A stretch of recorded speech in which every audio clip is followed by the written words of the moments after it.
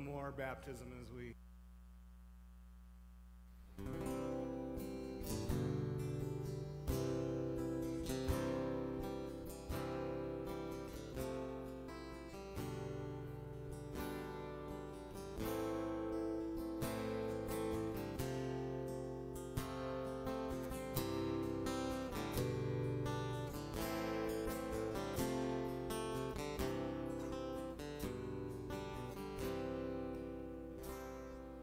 Wonderful, merciful Savior, precious Redeemer and friend, who would have thought that a lamb could rescue the souls of men? Oh, you rescue the souls of men. Counselor, Comforter, Keeper, Spirit we long to embrace. You offer hope when our hearts have hopelessly lost the way. Oh, we hopelessly lost the way. You are the one that we praise. You are the one we adore. You give the healing and grace our hearts always hungered for. Oh, our hearts always hungered for.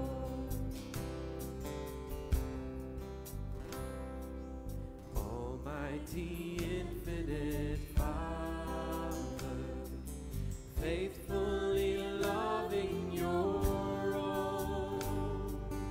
Here in our weakness you find us, falling before your throne.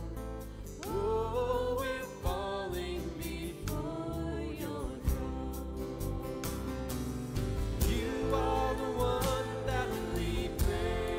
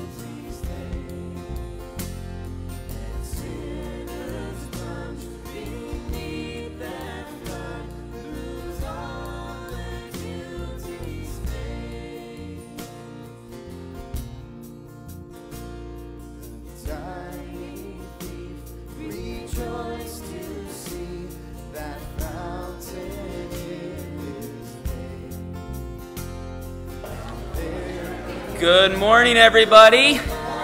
It's so good to see you all. Welcome to anybody who's online who's signing in to worship with us today. We're glad to have you. I just have a few announcements to make, and it's of most importance. There is now red licorice in the back. So make sure you get a little bit of that. Everybody ought to be happy. If not, I don't know what I can do for you there. Also, just to let you know, we're not going to be having a children's message before communion today. So when the communion slide comes up, that's when the kids can be released to go to their class downstairs. Just so you're aware of that has changed today, because Dick is not here and he's preaching. So we will just have things flow.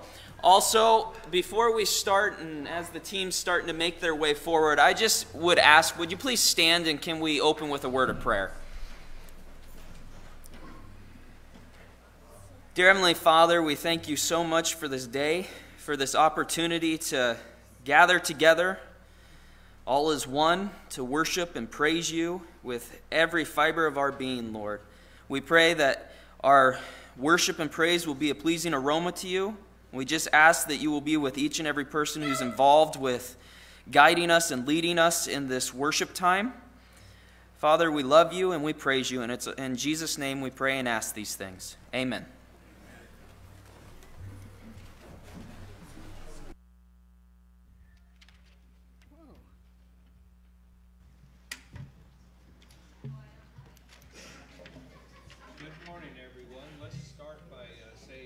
Repeating Psalm 136:1. Give thanks to the Lord, for he is good, for his steadfast love endures forever.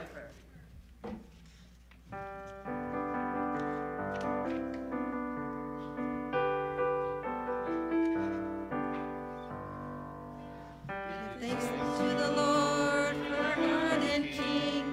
His love endures forever. For he is good, his good things. His love endures forever.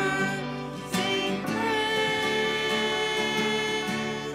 sing praise. Mighty hand and an outstretched arm. His love endures forever.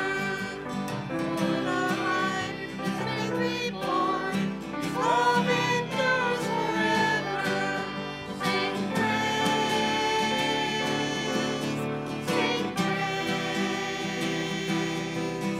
sing praise, sing praise. Forever God is faithful. Forever God is strong. Forever God is with us. Forever.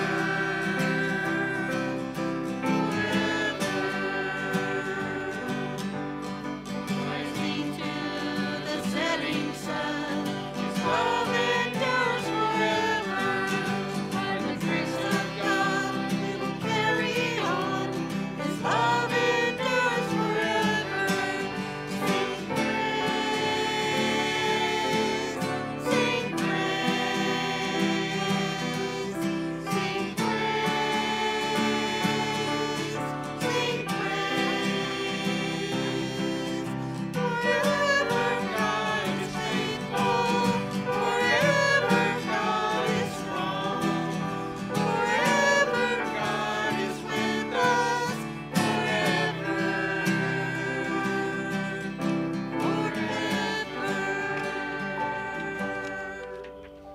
You may be seated. Ephesians 3:16-17. I pray that out of his glorious riches he may strengthen you with power to his spirit in your inner being, so that Christ may dwell in your hearts through faith.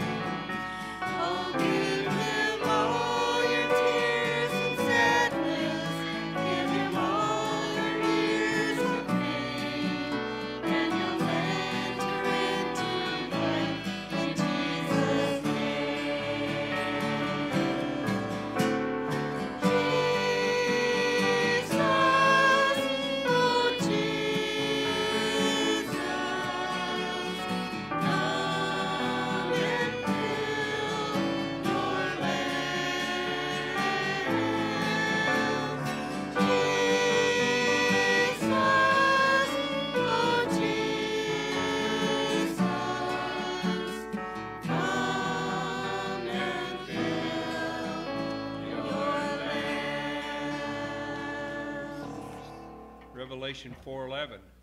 Thou art worthy, O Lord, to receive glory and honor and power, for thou hast created all things, and for thy pleasure they are and were created.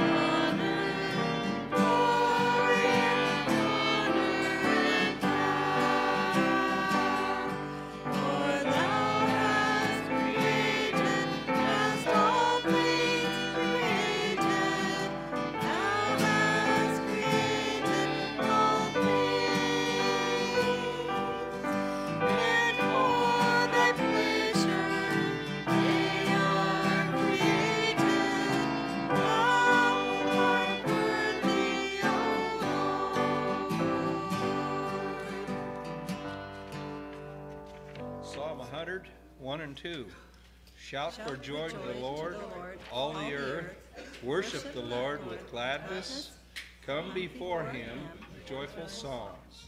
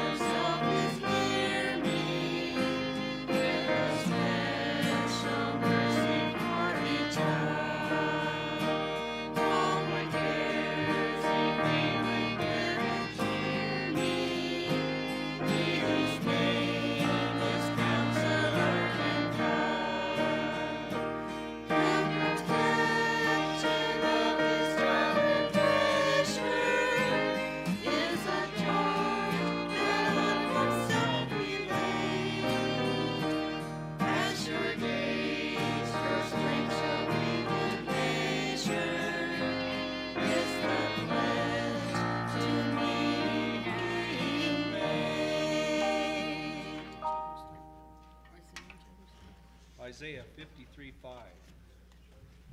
And children, you may be dismissed.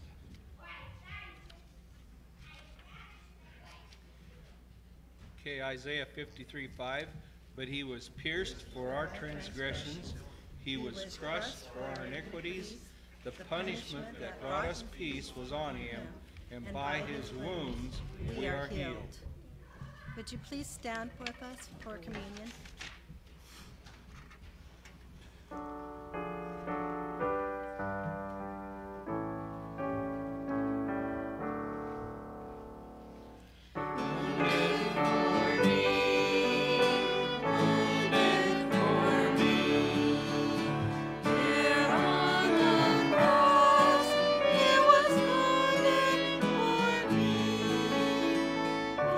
My transgression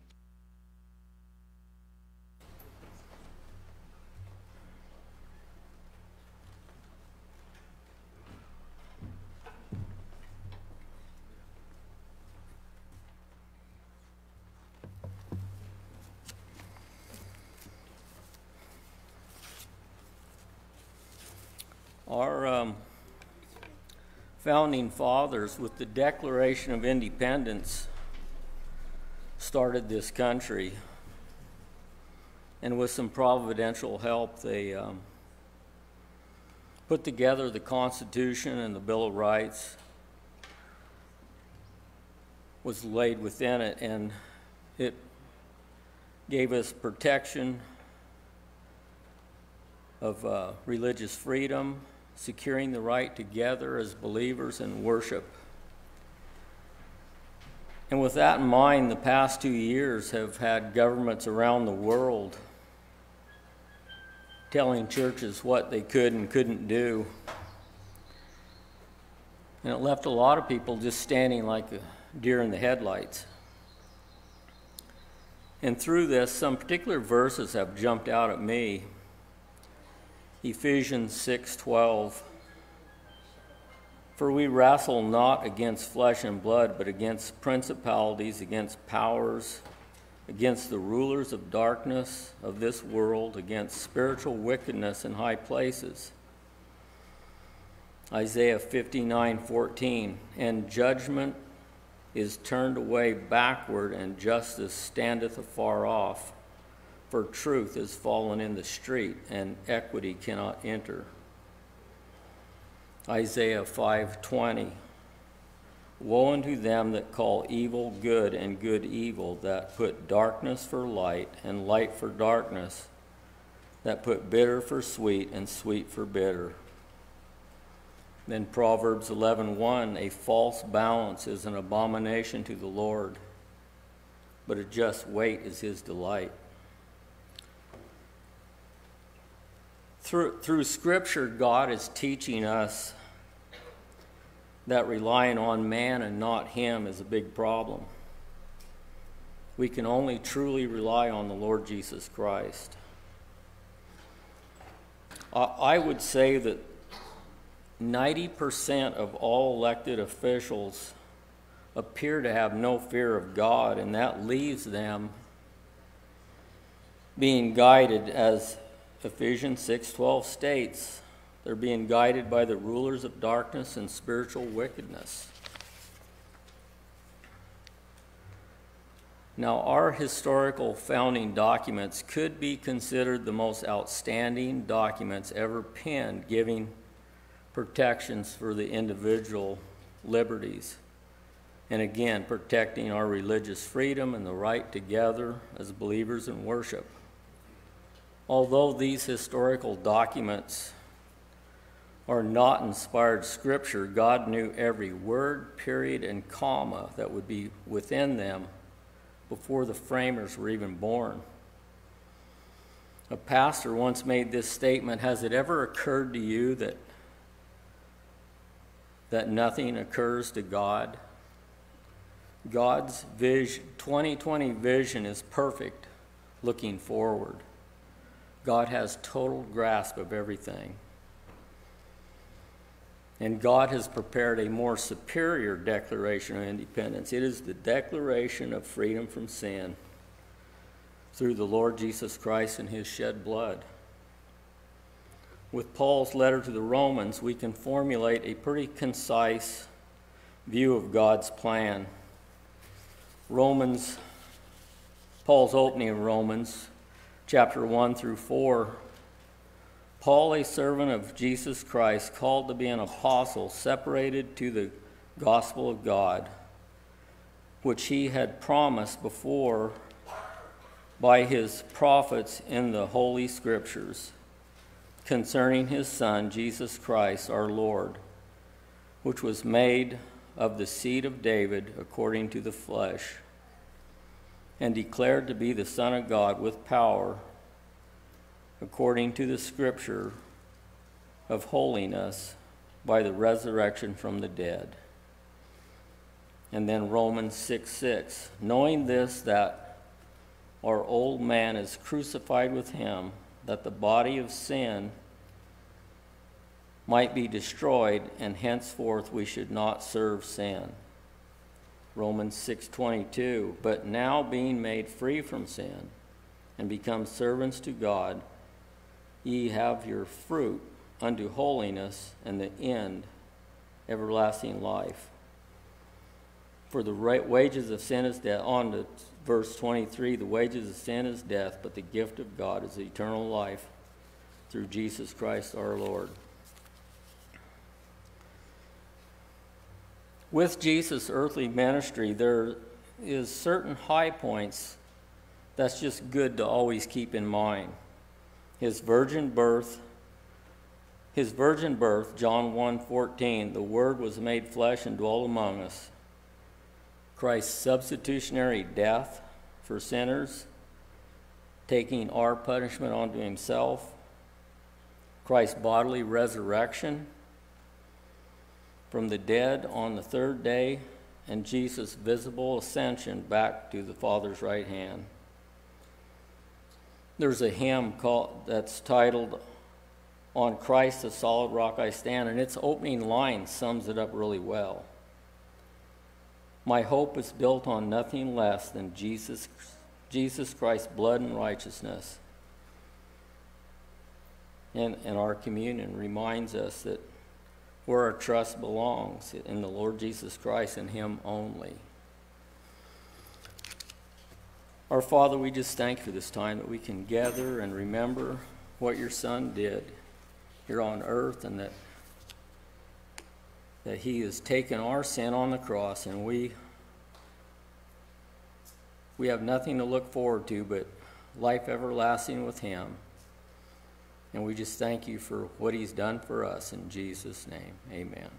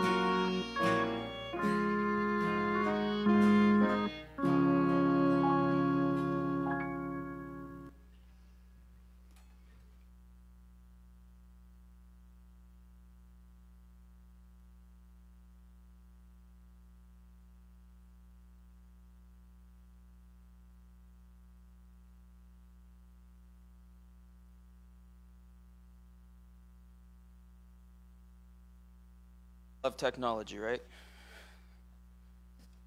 Never works when you need it to. So good morning again. This is going to be a little bit of an interesting text we get to go through. It's, in some sense, a little bit of a difficult text to understand. However, I think Jesus lines it out in such a way that we can really start pulling pieces together within it. And if you haven't noticed, I titled it Decision Time. That always means something good, right? Time to make some decisions. I'd like to start today with a story. Tony Llewellyn in his book shares the story from James DeMillo about how he was at a friend's place who had a pit bull terrier. The man had a tire hanging from a tree, and so he got the dog all worked up, then shoved the tire at it. The dog latched on with its teeth. The man would shake the tire and swing it high into the air from side to side, but the dog would not let go. "How long will he do that for?" asked James. "Oh, a couple of hours. Sometimes I go in and I eat a meal and he's still out there latched onto that tire." "Really? He can go for that long?" "Yeah. Come on, let's go eat." They went inside, but the dog was still holding on to the tire. A couple of hours later, finally the owner had to go and pry the dog's jaws off the tire. You see, this is an example of what you might call pit bull faith.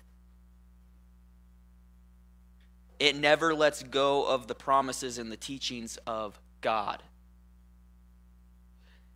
Now, I bring this story up because it perfectly represents the type of faith Jesus has called us all to. We are to be a people who fully are entrenched with every fiber of our being into the truth, the promises, and the teachings of our Lord Jesus Christ. Today, as we finish up John chapter 6, that is exactly what we are going to see that Jesus is trying to get his audience, as well as all of us here today, to understand. In fact, the very heart of what we will learn from the Lord today is that only true faith that clings to Jesus brings everlasting life. So will you please turn with me, if you haven't already, John chapter 6. We're going to be starting in verse 41, in which I would like to do things just a smidgen bit differently today. First, I'd like to read the entire text as a whole. And then I'm going to explain a few things regarding it. And then I would like to narrow in on a few key verses within our overarching story that I feel perfectly summarizes what Jesus is trying to help us to understand. So let's start our reading, and we're going to be actually picking right up from where we left off last week. So verse 41 in John chapter 6, we see that the word of the Lord says, "Therefore the Jews were grumbling about him, because he said, 'I am the bread that comes down out of heaven.' For they were saying, 'Is this not Jesus, the son of Joseph, whose father and mother we know? How does he now say, I have come down out of heaven?' Jesus answered and said to them, 'Do not grumble amongst yourselves. No one can come to me unless the Father who sent me draws him, and I will raise him up in the last day. It is written in the prophets, and they shall all be taught of God. Everyone who has heard and learned from the Father comes to me. Not that anyone has seen the Father except the one who is from God. He has seen the Father. Truly, truly, I say to you, he who believes has eternal life. I am the bread of life. Your fathers ate manna in the wilderness, and they died. This is the bread which comes down out from heaven, so that one may eat of it and not die. I am the living bread that came down out of heaven. If anyone eats of this bread, he will live forever. And the bread also which I will give for the life of the world is my flesh." Then the Jews began to argue with one another, saying, "How can this man give us his flesh to eat?" So Jesus said to them, "Truly, truly, I say to you, unless you eat the flesh of the Son of Man, drink his blood, you have no life in yourselves. He who eats my flesh and drinks my blood has eternal life, and I will raise him up on the last day. For my flesh is true food, and my blood is true drink. He who eats my flesh and drinks my blood abides in me, and I in him. As the living Father sent me, and I live because of the Father, so he who eats me, he also will live because of me. This is the bread which came down out of heaven. Not as the fathers ate and died. He who eats this bread will live forever. These things he said in the synagogue as he taught in Capernaum. Therefore, many of his disciples, when they had heard this, said, "This is a difficult statement. Who can listen to it?" But Jesus, conscious that his disciples grumbled at this, said to them, "Does this cause you to stumble? What then if you see the Son of Man ascending to where he was before? It is the Spirit who gives life. The flesh profits nothing. The words that I have spoken to you are spirit and are life. But there are some of you who do not believe." For Jesus knew from the beginning who they were who did not believe and who it was who would betray him. And he was saying, "For this reason I have said to you that no one can come to me unless it has been granted him from the Father." As a result of this, many of his disciples withdrew and were not walking with him anymore. So Jesus said to the 12, "You do not want to go away also, do you?" Simon Peter answered him, "Lord, to whom shall we go? You have words of eternal life. We have believed and have come to know that you are the Holy One of God." Jesus answered them, "Did I myself not choose you, the 12, and yet one of you is a devil?" Now he meant Judas, the son of Simon Iscariot, for he, one of the 12, was going to betray him. So there's a whole lot going on there, and you might have noticed when I said this might be a little bit of a difficult thing to understand, it's because there's a lot taking place here. So we have here 31 verses in which Jesus, just as we saw last week, is engaging in a lengthy conversation, not only with the 12 apostles, but also with his larger group of followers. Now, this is not necessarily the 70, though they were probably a part of this. At this point, his group was even larger than the 70. However, we also have a third group that John labels as just simply the Jews.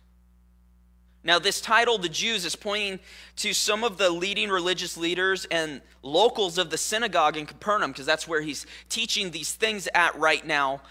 And very likely you may have had some of the Jews, the leaders from Jerusalem, that could have been in this group of the Jews. But we're focusing more on the religious leaders and locals of the synagogue in Capernaum when it's talking about that. Here we learn that Jesus is continuing his teachings regarding himself as the living bread that comes out of heaven. It is at this point in his sermon that we get to the real issue regarding the hearts of the audience. You see, they are struggling to go all in and believe the truth Jesus is teaching. Now, this is because the people have taken what Jesus said about eating his body and drinking his blood literally. Basically, they think that Jesus is asking them to participate in cannibalism, which is a complete taboo and is directly rejected within the Old Testament law. So it wouldn't be hard for us to understand why they might be having an issue, but it's because they're not really listening to what Jesus is trying to get to them to understand. And you may be thinking, well, of course, this is talking about communion. Well, John does that on purpose. He wants that to be a part of what is being brought up here, that we would focus on the concept of communion. However, that's for us who are the audience that are on this side of the cross. Jesus is talking to his audience here. He's actually not referring to communion within this text, even though all the imagery brings that up in our mind. See, really what Jesus is, you got to understand communion, the concept of communion was given to us by God so that we can look back and remember what was done at the cross. Instead, what Jesus is doing here is urging his audience to look forward to what's about to take place on the cross and how important it is that they need what he is going to be offering. However, Jesus was also trying to get the people to take a deeper look at things and focus on the spiritual implications. They, as well as all people of the world, need to be spiritually filled by Jesus and his Spirit.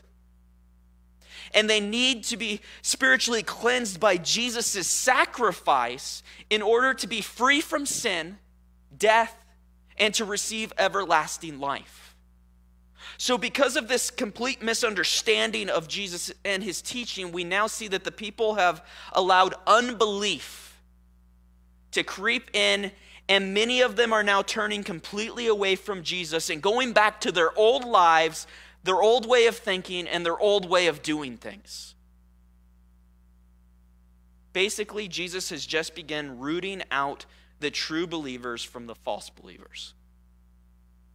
We see this with how the large group of followers he's addressing, and the local Jews, and even the 12 apostles, how their loyalty is questioned. However, in the end, we learn that the 12 are the ones showing that they do in fact believe in Jesus. Well, all of them except for Judas, who at this point had begun turning away from the Lord in secret. But Jesus knows his heart. Now, that summarizes the entire story as a whole. However, the question still remains, what is the point that Jesus wants us to walk away with? Well, if you were to take all these verses and condense them into a simple statement, you would come to see that only true faith that clings to Jesus brings everlasting life. You can take 31 verses and condense it that simply. Everything Jesus is focusing on here revolves around your belief and faith in him. Are you going to trust Jesus with your life and be filled by him? Or are you just going to be a surface level believer who will ultimately turn tail and reject Jesus when the rubber hits the road and trials and difficulties come? Now, the great news is there are a few key verses that help us work all this out and see exactly what Jesus is pointing us to. So for the rest of the day, I'd like to focus on those verses. You see in verses 61 through 65, Jesus perfectly condenses all of chapter 6's teaching for us. So let's just read these verses one more time, starting in verse 61. God's word tells us, "But Jesus, conscious that his disciples grumbled at this, said to them, 'Does this cause you to stumble? What then if you see the Son of Man ascending to where he was before? It is the Spirit who gives life. The flesh profits nothing. The words that I have spoken to you are spirit and are life.'" So stopping right there, we come to the first key point for today, which is that we who place our belief in Jesus must turn from the physical and be filled in spirit by the word of God. Here in these verses, Jesus understands that his disciples are having a hard time grasping his teaching. Because of that, we now see that he decides to clarify his message to them. Jesus urges his followers to get their mind off the physical aspect of what he's teaching, meaning the manna that was given to them way back in the desert, or the food he just produced in this miracle. He's saying, get off the physical aspect of the miracle and focus on the spiritual life his words are now offering. Basically, Jesus is calling his audience to stop focusing on the physical surface level of their lives and instead focus on the spiritual problem that they have. He's trying to get them to understand they need him. They are lost and broken. They are separated from a true relationship with God because of their sin. So because of this separation, a sacrifice must be made. That's what Jesus is trying to get them to understand. A sacrifice has to happen. And even more than that, he wants them to understand that in order to receive the benefit of the sacrifice that is to come through him, a spiritual transformation must also take place. Jesus must be the one that fills our lives. His teaching, his very words are a part of the way we are filled and fed by him. Here, Jesus is urging us to turn from the physical and be filled in spirit by the very word of God, who took on flesh, who came to save us. So how does this apply to our lives? Well, we first have to understand that we as people truly do struggle with this issue of filling our lives with the physical things of the world rather than with Jesus and his word. If we're being bluntly honest, we struggle with this. When life gets rough, when you feel depressed, when you allow your feelings and emotions to take the lead, what do we run to for comfort and support? Is it Jesus and what he has to tell us regarding who we are to him? Or the fact that in Jesus we are loved and adopted into his family through his grace and his loving sacrifice? Is that what fills us? Or do we run to our phones, food, TV, you name it, and any other such lesser form of wisdom that only makes things worse because we have now avoided the very issue at hand? We people are masters at avoiding the problem. And Jesus is confronting that here. We need to be filled with him, not the physical things that are lesser. It is Jesus and what he has to tell us regarding who we are that we need. Jesus, his truth, his word is our very roadmap in life, and our belief in him and his word is what helps to continually feed our souls so that we can see life clearly.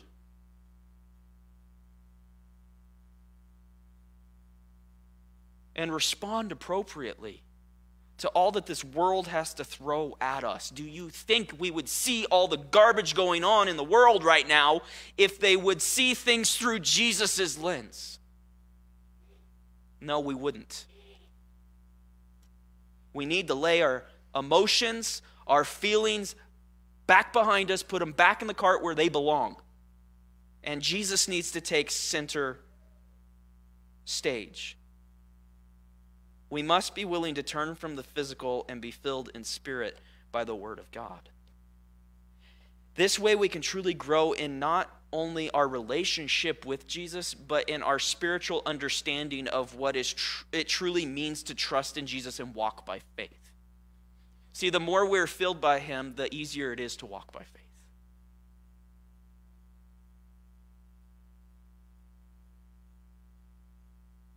Alfred Langston, in his book Endurance, tells how in 1914 Ernest Shackleton and a team of explorers set out from England to do something that no one before had ever accomplished. They wanted to cross the Antarctic from one side to the other across the South Pole. Disaster struck when the team's ship, named Endurance, became entrapped in ice and eventually sank after her hull was crushed. Marooned on nearby Elephant Island, there seemed little hope for their survival. In a desperate effort to get help, Shackleton and 5 others set out in a 20-foot lifeboat across some of the most dangerous and storm-filled waters in the world. It was an 800-mile journey to South Georgia Island, where help could be found. For 15 days, the men battled the treacherous seas and massive storms with waves of up to 100 feet. That's my nightmare. Using only a compass and a sextant, Frank Worsley, who had captained the Endurance, navigated their course until they safely reached land and found help. Shackleton procured another ship and returned to rescue all of his men. He became a national hero in England for his courage and persistence. See, all of us are making our way through a stormy world. Ever since the first sin in the Garden of Eden, mankind has struggled to make wise decisions about an uncertain future. The only way to ensure that we do not go astray is to have an objective source of truth that will guide us. Just as the compass can guide sailors through dark and uncharted waters, God's word can guide us through uncertain and difficult circumstances. We must simply trust it over our feelings, over our own wisdom, and over contrary advice that others may give us. Because the Bible is the inspired word of God. It is without error, and we can always trust it. Jesus desperately wants us all to stop trusting the things of this world. Instead, he calls us to believe in him and his word. Even when some of his teachings may at times seem hard to accept or understand. That's what this group of people that he's addressing, his teaching was a little hard for them to understand. Part of my problem that I see here with them is they just didn't ask the right questions. They grumbled. Heaven forbid you ask the King of Kings, the Lord of Lords, the great teacher, what do you mean by that? I think he would have loved to have that conversation. For Jesus' word is true, and his word offers us life. Turn from the physical and be filled in the Spirit by the word of God. Continuing on, we come to the second verse, which helps clarify things. Picking back up in verse 64, God's word says, "But there are some of you who do not believe. For Jesus knew from the beginning who they were who did not believe and who it was that would betray him." The second key point for today is that we all need to let go of unbelief and instead trust in Jesus.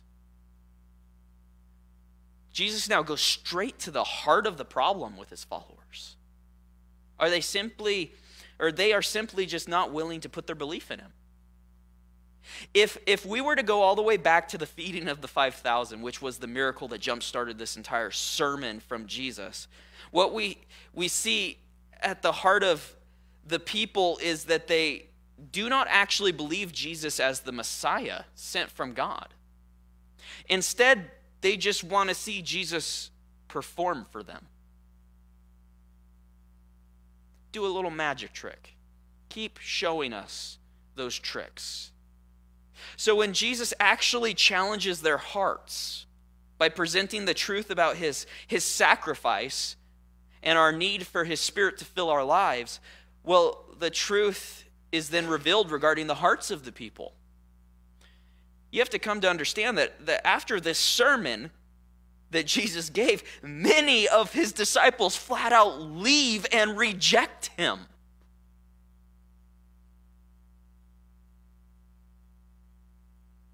You even can hear the pain in Jesus' words as he talks to his 12 apostles afterwards. Do you want to leave as well? They don't want what he has to offer. And that is at the root of their unbelief. We today have to evaluate our own hearts regarding Jesus. Are we simply pretending to believe in him and his truth? Or do we actually believe what Jesus tells us? And are we living out his truth through our belief in a similar way that we see Peter and the apostles doing? We have nowhere else to go. What's great about this is, excluding Judas and his actions, Peter and the apostles were starting to understand that he's the Messiah. And they were understanding, I need you. They might not have fully grasped everything, but they were putting their belief and trust where it needed to be, in Jesus. But what do I mean by this? Or better yet, how does it look in our lives? Well, simply put, if our belief in Jesus is genuine, if our trust in his word is pure, well, then our very existence will be changed and show the fruit of that change. The way we live, walk, talk, think, love, forgive, and interact with others should bear the fruit of our belief. If we truly believe in Jesus and his word, if we truly believe in loving God first and then loving others as Christ loves us, then are we truly displaying that belief within the world and within our relationships? This is a hard thing to wrestle with because it means you have to change. I've said it once before, old dogs can't learn new tricks, and I hate that statement. Old dogs can learn new tricks, and we can change in Jesus.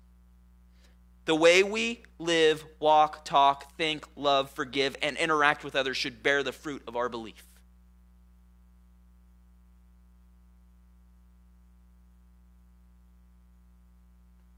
Here, Jesus is calling us to a deeper form of faith. He has called us to get off of the surface level faith. He basically is saying, quit playing games and enter into and live out deep and unwavering faith. His apostles were the ones standing. 11. After this difficult teaching that Jesus is the Messiah, he's going to have to sacrifice himself, and we need to have him embody our entire life and soul.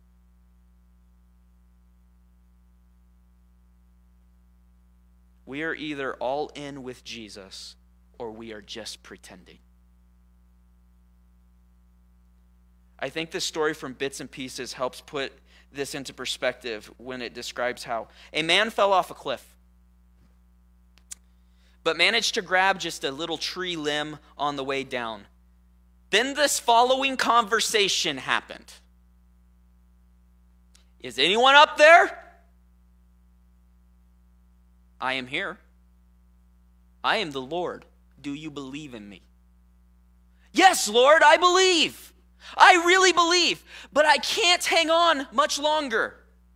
That's all right. If you really believe, you have nothing to worry about. I will save you. Just let go of the branch. There was a moment of silence. And then the man said, is anyone else up there? See, I know this is a little bit of a funny story. However, many of Jesus' followers were just like the man in this story. When time came for them to display and live out their faith in Jesus, they simply did not want what Jesus was offering. We also need to be on guard and examine our own lives so that we do not wind up doing the same thing. We need to let go of unbelief and instead trust in Jesus. That way we can truly allow his transforming power to mold and shape our lives. Continuing on, we come to the final section of Scripture for today, and it's not a long one, it's one single little verse. Verse 65. Now God's word says, and he was saying, for this reason I have said to you that no one can come to me unless it has been granted him from the Father. The final key point for today is that we must be a people who respond to God as he draws you to Jesus. So yet again, Jesus is coming full circle in his preaching to help the people come to understand that true belief is rooted in the works of God.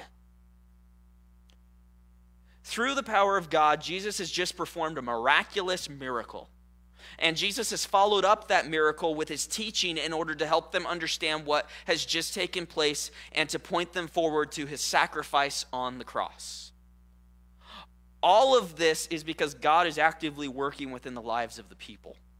God is calling them, as well as us today, to true belief in Jesus. God chooses to reach out to us as people in order to reach our hearts. However, as God works on our hearts, as God helps us to see the truth of Jesus, see, a response on our end has to take place. Meaning we must allow our hearts and our very lives to continue to be moving forward and growing in Jesus. We have to accept him. Jesus is providing us with right here, Jesus is providing us with relational imagery. It's imagery. He's trying to paint a picture of our relationship with God. We can't come to Jesus if God does not draw us to him. But we also, as a part of the relationship, need to respond to his calling by placing our belief in Christ. But how is it that God is drawing us to Christ?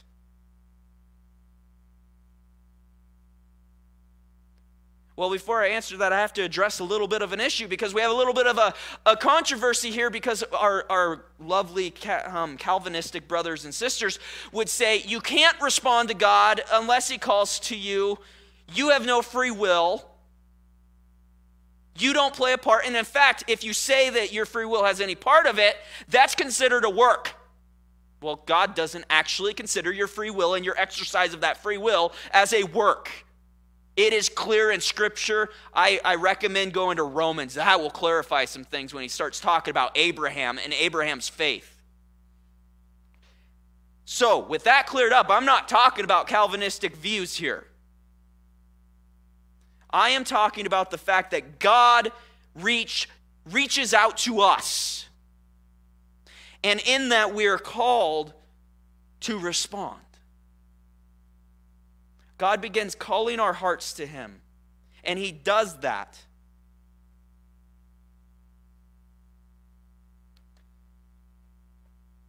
He does that by the very words of Christ.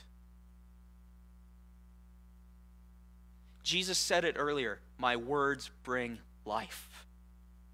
God is reaching us through the very words of Christ. As the gospel goes out and reaches people, God begins calling our hearts to him. However, it is crucial that a choice be made on our end. We have to respond to God's calling. There's a reason Jesus says, go preach the gospel. That's God reaching out. God, in his great wisdom, has allowed our free will to play a part in whether or not we place our belief in Jesus. You get to choose. He is not going to force himself upon us as believers. He's not going to force us to believe. He has given us a choice. God is a gentleman.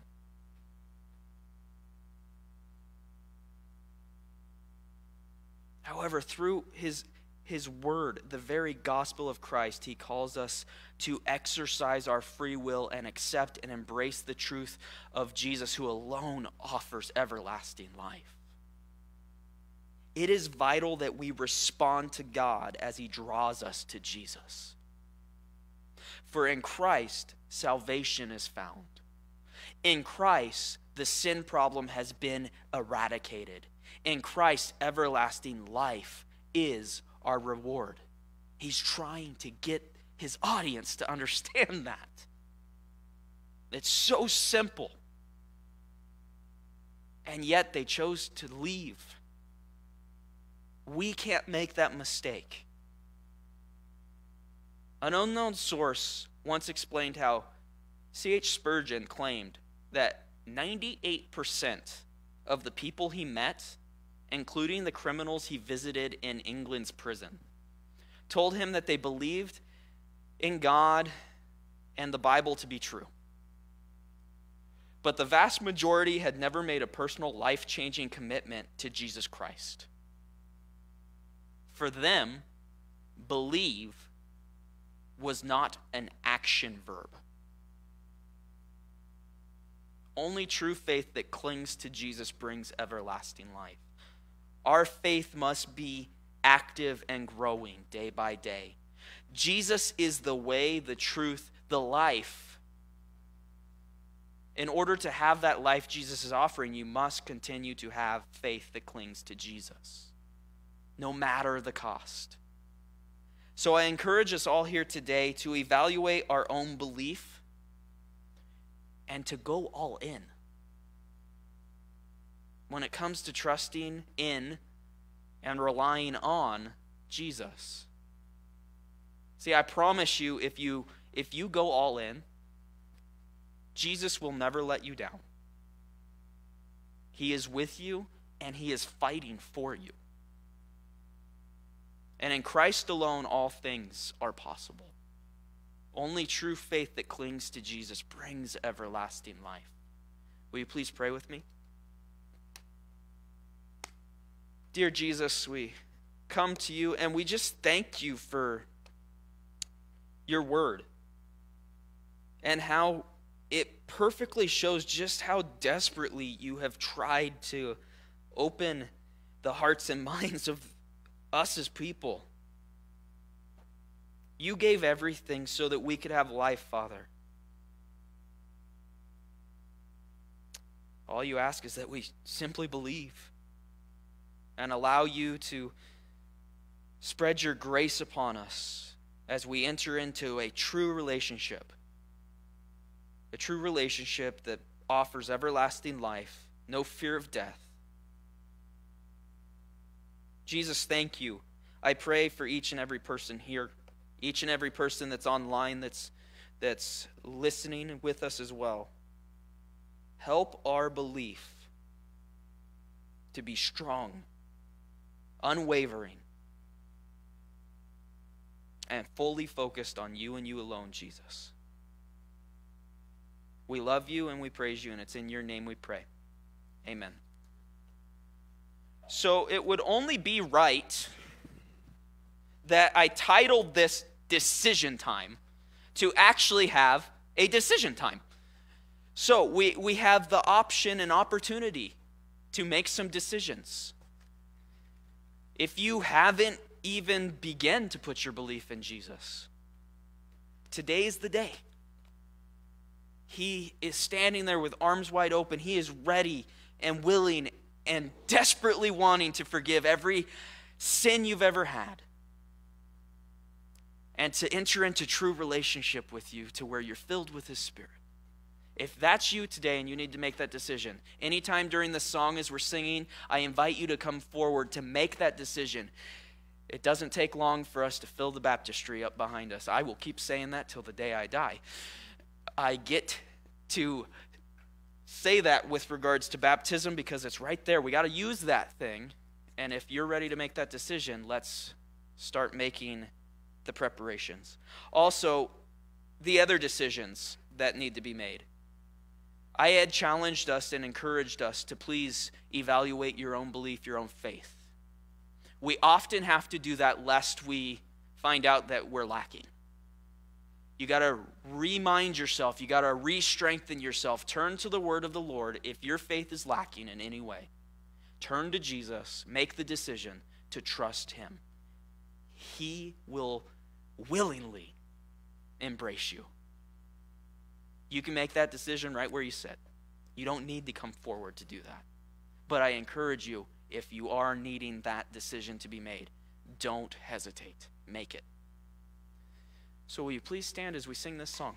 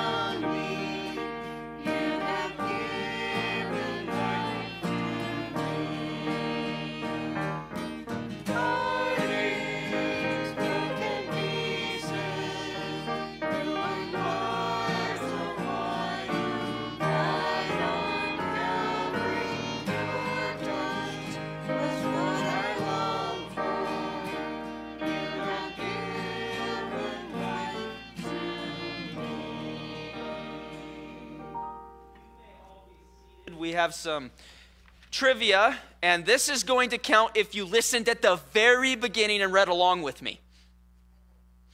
John 6:47. Truly, truly, I say to you, the one who believes has blank blank.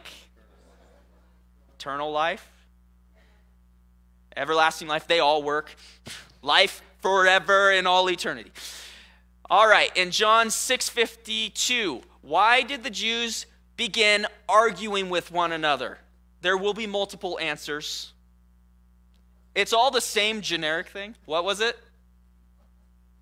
Does he want us to eat his flesh? What was the word I used? Cannibalism. So anything with the concept of they thought Jesus said, come eat me. And though he did, he was talking about some other things. All right. Was there only 3? Okay, we'll just keep going. When Jesus speaks of the bread that came down from heaven for your fathers, who and what is Jesus referring to? Moses and the manna from heaven, or the Israelites wandering. So when we say Moses, that typically comes with that concept. Is that it? And I was told there weren't any more prayer requests. I got a couple.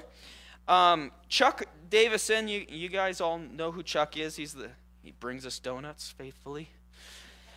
Well, he hurt his lower back, and he has a really bad pinched sciatic nerve.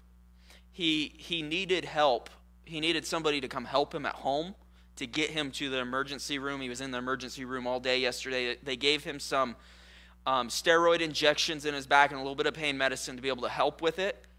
But he needs prayer for healing, because if he isn't able to be healed and get this under control, then he was telling me the next stage would be surgery. So we really want to pray and ask the Lord that we could take care of this without surgery.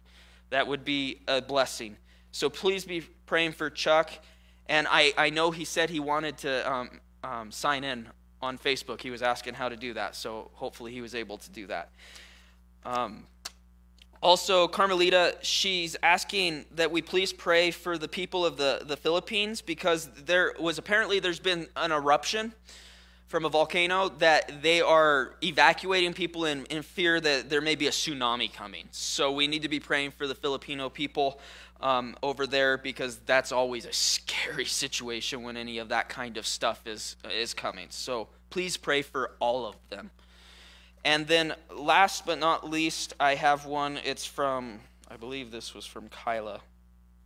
Kyla, she's asking, please be praying for me and the family. We're going to be traveling to Wallowa sometime tonight, and we won't be back till Wednesday. She just asked for safe travels there and back. They're super excited to see their nanny and their grandmas and grandpas, and so we're going to take a little bit of time to go visit some people. So please be praying for us during that travel time. Another one? Hall was asked, she had a grandson that passed away suddenly, so it's asked to pray for the family. Okay, so Bonnie Hall had a grandson that passed away suddenly. We need to be praying for her and the family with that. Is there anything else? No? Huh? The world, yes, let's just pray for this world. We desperately need to. Let's go to the Lord in prayer. Dear Heavenly Father, we come before you to thank you so much for being a God who so willingly just wants to hear us come before you and pray and speak with you and be in relationship with you, God. We thank you for this opportunity, and we come before your very throne, Lord, just to ask that you be with Chuck and his back issues, Lord, that you would heal him and help it not to lead to surgery, that he could just be healed and get through this without ever having to go there. Father, we also pray for Bonnie Hall's family with the loss of a grandchild that is never easy, a sudden loss, Father. I pray that you be with each and every one of the family members during this time of grief, that your comfort, your love, your peace will wrap your arms around them and be with them, and remind them that they are not alone, that they have you. Father, I also pray for all the people in the Philippines that are having to evacuate and are in fear of being hit with a tsunami. I pray, Lord, for your protection on all those people, that you would help them to be able to get to safety, and that, Lord, I also just pray that if there is a tsunami, that it is not something catastrophic, that it would be a smaller incident and that nobody would be hurt. Father, I also just pray and ask that you be with my family and I as we travel. Keep us safe. Help us to enjoy that time and to come back and enjoy our time being back here. We love you and we praise you, and it is in Jesus' holy name that we pray. Amen. Will you please stand as we sing this final song?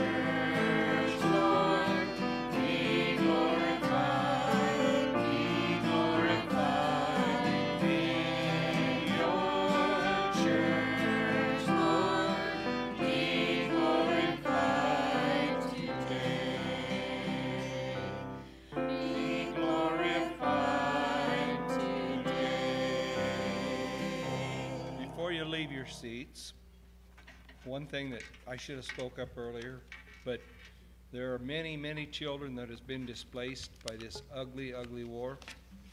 They're hungry. They don't have anywhere to go. So let's just keep the children in mind in Ukraine, in Poland, and wherever else. Thank you. You are dismissed.